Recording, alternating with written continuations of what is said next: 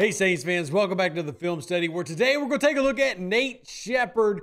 Now this one is probably not going to be as long as some of our previous ones, and reason being is after going through some of the tape, we're going to go over them, but I don't know if, again, I'm not trying to come out negative on this one.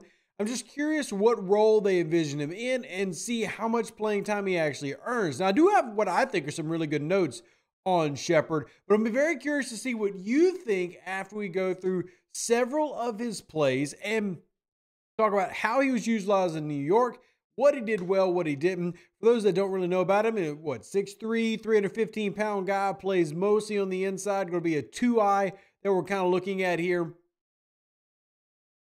Potential use for New Orleans, but you also just brought in another guy in Saunders, who I think is probably the lead in that, but rotational pieces are never a bad thing, and Shepherd could pop out. This will be his 6th year in the league coming into this particular season.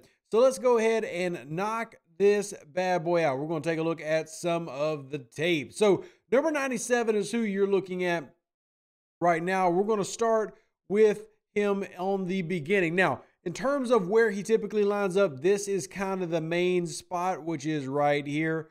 For those who don't remember your defensive line alignments, this is what's called a 2-eye or 2 inside. It's a shade. The opposite side would have been a 3 right here, and then you've got the 1, you got the 0, and y'all get the picture. We go through all these different ones. Why this is a 2-eye and this is straight up 2. Y'all can argue about yourselves. That's just the numbers. That's just how it is. Now, in this one, we're going to have a double team failure, but we're going to talk about how he fails and why. There are definitely some positives I like in his gameplay, but this is not going to be one of them. And the simple reason is he does not break this double team. Just basically what it is. So what you end up having here is the offensive line using what's called same foot, same shoulder. So FSSH. So same foot, same shoulder. He needs to attack inside to it. So he wants to drive to the inside portion of this and then use the drop leg technique to try to split it. The drop leg simply being, as it would sound, you're going to take your base, lower it, and anchor yourself. Now, why would we do that? What you basically do is you take your body, look at the little stick man Rev's drawing, and you're going to plant that back leg, and then you're going to bend and drop this other one. Now, I know it looks absolutely ridiculous, but basically think of yourself as planting a leg behind you and kind of twisting and contorting your body to the side, and you're basically locking out. What that is doing is, from a just kinesiology, body mechanics standpoint, is when you're going against someone straight up, legs bent, everything, you have less leverage than if you were to turn and lock out your body. Think about you trying to make your body into one long extended pole. To do that, you drop the inside knee, you lock out the back leg, and you break through with your inside shoulder and inside arm. He's not able to really do that here. Ends up trying to fight through and gets completely washed out in the double team. So the technique to split that, don't really get to see it on this particular play. But again, this is just a one particular example. This does not mean that we're going to just write him off completely. Let's go to a few more plays here. Again, look at him here. Now he's lined out a little bit further out. We are almost, so we're a little bit past a 3 this time, actually, because we're lined up over on the tackle. I don't want you to take a look at this one. And this is going to be him doing backside versus the outside zone. For those who've been following the channel for a while, y'all been hearing about backside or outside zone for a long, long time. So hopefully y'all know what it is. So I actually really like this play backside as a trail. Now, because he's not the primary defender, you're not going to see a lot of, action from him. But what I do like is outside zone run. So we see all of our good friends here heading on this way. So what do we need to do? Well, now that you got an offensive line that's crossed your face, what you're going to do is attack this shoulder and then shoot him past you, see if you can get behind him. Exactly what you do right there. Now, it came a smidge late. I mean, and just a smidge late. Like, it wasn't even that bad. I don't think that I would say that that was a problem necessarily. Just a smidge late to release there. Get that, hit it a little bit quicker, attack that shoulder, get him out the way, and then accelerate down the line, what you want to see. But really good job there. Now, just accelerate as you go down and try to make a play on the ball. In general, pretty good one though. We're going to look at a couple of more plays here from him in the same drive. But yeah, I think the initial there is good. You want to see it get finished a little bit better. Now, this is another rep that I like. He doesn't get to the quarterback, a little bit slow. But one positive I see a lot when I look at his tape is he has violent hands, strong hands when he comes out. Now, operating from the 2i again here. Now, watch those hands. Just strong, violent. Doesn't able to break through. One thing that he struggles with is maintaining and winning. So initially, I love the win here. Swipe, that's strong, man. You can literally see the offensive lineman's hands get swiped completely off. But now he has to take advantage of that. He has to use this new momentum and leverage, but instead locks out immediately. So one thing that I would have liked to have seen here, if we're talking about a pass rush technique, the swipe was great. We love the double swipe. Take that left arm, extend, lock out, and then use that to then drive. You used to see Shauna Rankins and David Onyemata for New Orleans use the same technique. You're going to swipe, get those arms away from you, and then bam, punch him dead in his chest with your hand and extend, lock it out. Again, we're talking about creating leverage. That pole effect we're talking about with the drop leg, same thing, but in a shorter variant, just upper body power. Doesn't lock it out. Offensive lineman does a really good job of re-engaging, taking back that half-man relationship, and he ends up not really getting the pass rush he was looking for. But the initial win is great. Violent hands, good. We got to lock out there. We got to attack that chest. We got to get him on his back. If you don't get him on those back heels, he's going to do right what he does here. Look at him. Exactly what I'm wanting Shepard to do, the offensive line does. Now he's got control. He took the chest. He's established a solid anchor. He's not on the back of his heels. He's got the leverage and control there. It's a good recovery by the guard. Shepard loses it. But the violent hands, these are little things that maybe you can improve on technique, get better on. And let's take a look at a third play from the same set. So I really like that second rep. It just needs to get cleaned up. Little things that got to get better. Now this one I included, it's some are going to say it's not fair. Others will say maybe it is. So this is a third and super short. They're basically going to sneak it up the middle. Now what I want to see my nose, or even my 2i do is I want you to attack low and I want you to go straight for that hip. I want you to break the gap, go for the hip, and then rely on the guys behind you if anything gets past. Basically, you need to fill the gap and drive forward. You're not necessarily trying to penetrate, but you're trying to stall and let everybody else come and help you out. But instead, watch what happens. Look at this. This is woof, no, bad, awful, terrible. Why? Well, let Rev explain. Pad level. Sir, it is third and short. And everybody in the chat knows one rule about football, even if you've watched football 5 times your whole life. What's the rule, everybody? In fact, comment it right now. What is the rule in football about pad level? Low man wins. Situational football. Be aware of what is going on right now. He comes out to this high stance and gets absolutely driven back 3 yards. You on the interior have got to find a way to have an impact. And this is an immediate loss that you set up yourself. Why is your arm cradling? Like, it's like you're trying to baby the guy, like he had a bad day. His girl just broke up with him and you're patty caking him on the back. Simply not acceptable. If you're going to be a front, I expect more from my trench guys. If you are on the front lines, treat it as such. All right, look at it from this angle. Same thing. You can see almost his entire upper torso. Not only does he have a double team that he needs to be attacking here, but from the high pad level, he's got absolutely no shot, completely washed out. You've got to get down low. Create leverage. Leverage allows you to create drive. Just didn't happen here. Just did not happen.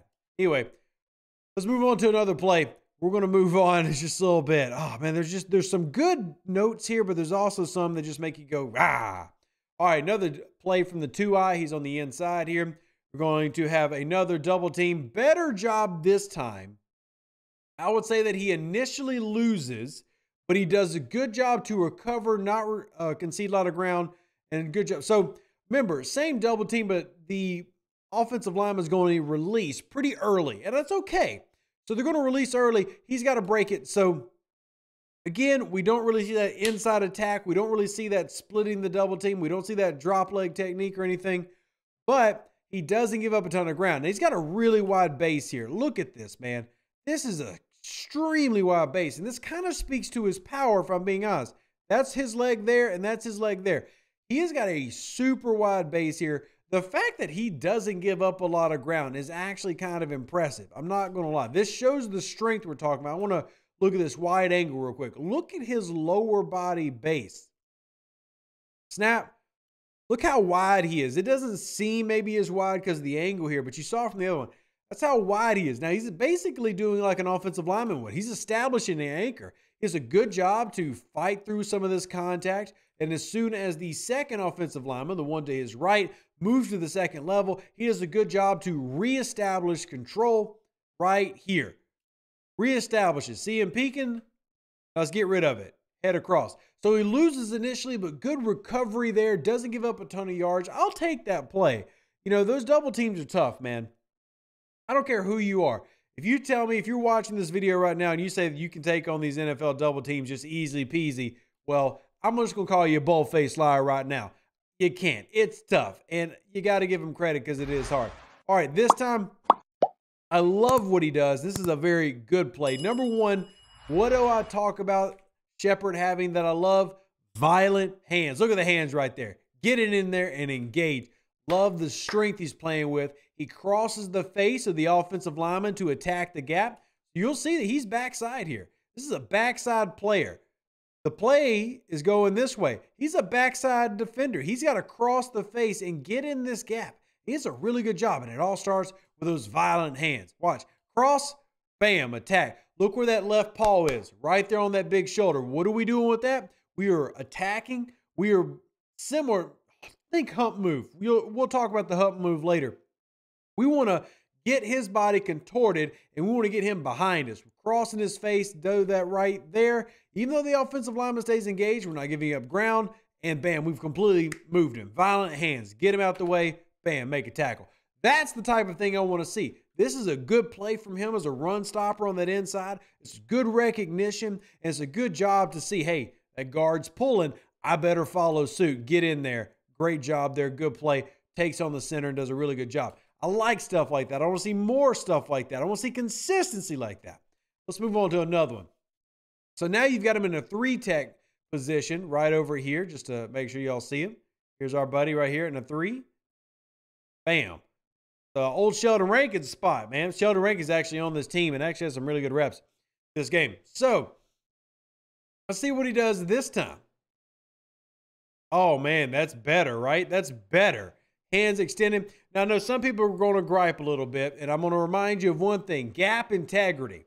So comes inside, where's his gap? He stays in his gap the entire time. So people are going to say, well, the runner cut back and he left his spot. His spot is his gap, and his gap's right here. And even if the line moves, the gap's moving with it. So he's got other guys that are responsible for these gaps right here. You got the end man on the line of scrimmage responsible. His job is this B gap. He's got to monitor the B, trust the C, and allow the D. You heard me right. Allow the D. So I actually like it here. Good job. Good power in the hands. Look at the power in the hands. Inside. Got leverage. Push it through. Extend. Bam. You see that extension he did right there? And he's peeking. Now, the only negative to this play is he doesn't have as much control laterally, but it's a good job vertically. Good job. Hands. Extend. Now he's looking.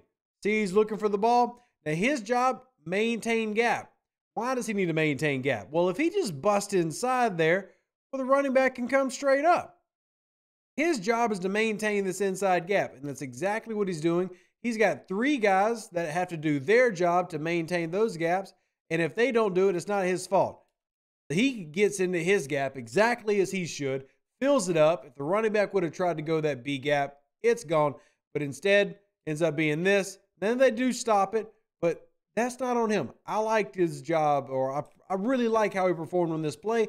Little things, again, clean up, but good job to extend. He got power, gets inside, he's peeking, he's making sure that he's got the gap. And honestly, if he's in this position, he's probably expecting his guy to make the tackle right now. I mean, I would probably be expecting it. You're right there for the spot and you missed it.